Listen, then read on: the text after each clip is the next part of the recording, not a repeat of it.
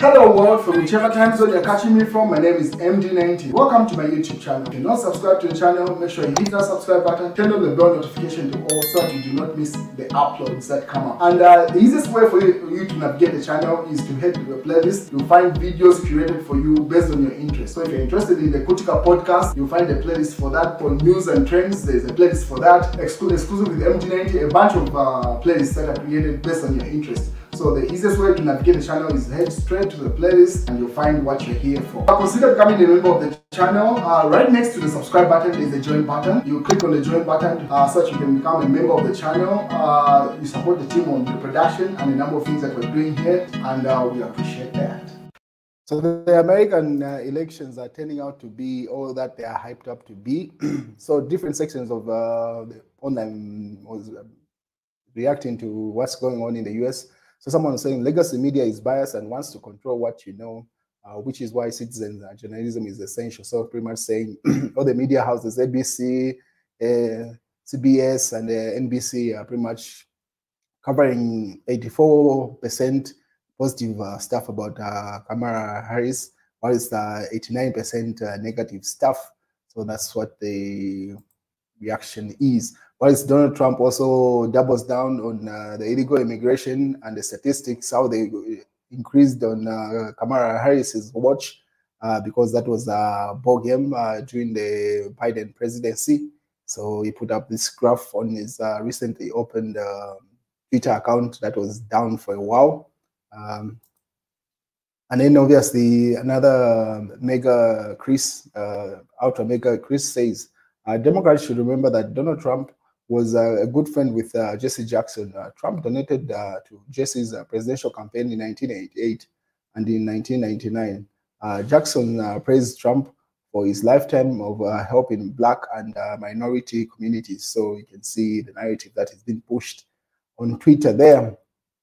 What is Donald Trump doubled down, says Kamala put violent, illegal, and convicted felons back into the streets. So he keeps on putting different ads over performance as vice president and looking after immigration and the border wars there. So he even put up this image. You can decipher what the message is putting across, and he puts Chicago there. You can see the symbolism. This is still Donald Trump on Twitter. What is Elon Musk also says literally last month, and then puts up a tweet that was put up by Joe Biden saying, let me say this as clear as I can. I am the sitting president of the United States. I am the nominee of the Democratic Party. I am staying in the race. So simply saying, if you can go back on that word, what makes you think you do any other thing? And then, DNC was just happening in Chicago recently. And then this grandma sent a selfie from DNC in Chicago. You can see the stage reflection through her glasses. Legendary photo from a legendary woman. So that's that. What is Kamala Harris' husband brings out a speech of slating his big blended family. So these are some of the highlights that came from that. And then they allege to say he's abandoned and aborted those things. What is the highlight of the recent DNC that happened in Chicago was this couple right here. Michelle and Barack Obama, they rocked the stage. So they are for Harris and Walls. So that's a ticket, that's a Democrat ticket. So some of the extracts from what Michelle had said, who's going to tell him, meaning Donald Trump, who's going to tell Donald Trump that the job he's currently seeking might be one of those black jobs, Michelle Obama. So people are running with this extract of what she had said during that speech, say, since Donald Trump had classified certain jobs to be black jobs, so even the presidency, because of the work that is involved in obtaining it or performing very well, she referred to it as a black job. So meaning he was going to tell Donald Trump to say, even the job he's seeking, it's a black job, according to his qualification. She further on says, we will never benefit from the affirmative action of generational wealth. That's one of the extracts that she put up there. And then obviously people react to the same. Michelle Obama is not playing tonight. They put up the same speech of to say Donald Trump should know that the presidency is equal to what he classifies as black jobs. And then sound up Barack Obama about Donald Trump, a weird obsession with crowd sizes. So, you know, Donald Trump puts up different statistics to say he's held the largest crowds during the campaign trail. And then that's what Barack Obama was jabbing at in that tweet. While this Biden keeps on putting out what they've done so far. This is says since Vice President Harris and I took office, our economy has generated nearly 16 million jobs. An average unemployment under our administration has been lower than during any administration in 50 years. So you can see the Democratic Party seems to be united behind one candidate. Michelle Obama also tweeted, she tags Kamala Harris, says is ready for this moment. By every measure, she will be one of the most qualified people ever to seek the presidency. And by every measure, she will be one of the most dignified. So she gave a very powerful speech doing that.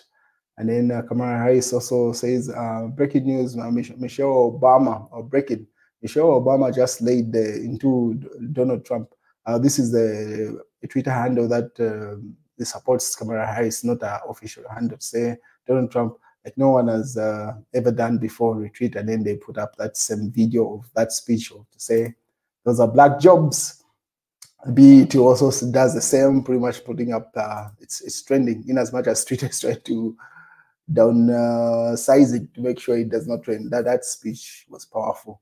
Bernie Sanders was there also. He gave his speech. So you can see they're offering a democratic front in this sense. And then as arrived, Michelle Obama has arrived. America's hope is making a comeback. So part of her speech to say, you can sense it in the atmosphere based off the statistics that are going around. All the opinion polls that have been recently published show that Kamala Harris is leading Trump by certain margins, especially in swing states. So she was saying that it was palpable in the atmosphere to say people can sense what's about to come. Well, his team was, this is the Democratic nominee, says, I couldn't be prouder to be on this ticket.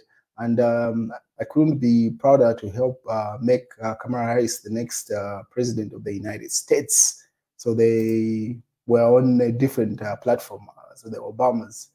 President Obama, as vast majority of us do not want to live in a country that is bitter and divided. We want something better. And the joy and excitement we are seeing around the Harris Walls campaign tells us that we are not alone. So simply doubling down on that. And then the Team Wars also, thank you, Milwaukee. Not only did we have way more energy at the Democratic National Convention, we have way more energy at the site where the Republicans held theirs. So the momentum with our campaign, and it starts with Kamala Harris. So the Democrats are celebrating that win that they're having, or that wave that they're riding right now. Kamala Harris, later on, just 10 minutes ago, tweeted this. She says, Milwaukee, we came together because we all deeply love and believe in our country. That's the promise of America. So those are some of the images from that campaign trail that they are on. Obama also says he tags Kamala Harris and Tim Walz, believing in America where the people includes everyone, because that is the only way this American experiment works. And despite what our politics might suggest, I think most Americans understand that. So simply saying, in as much as the politics may be shrewd at the moment, the fact is that Americans want democracy to prevail and their country to thrive on. So that's what's going on in the US elections at the moment. I'll keep you posted of anything that happens as the things unfold.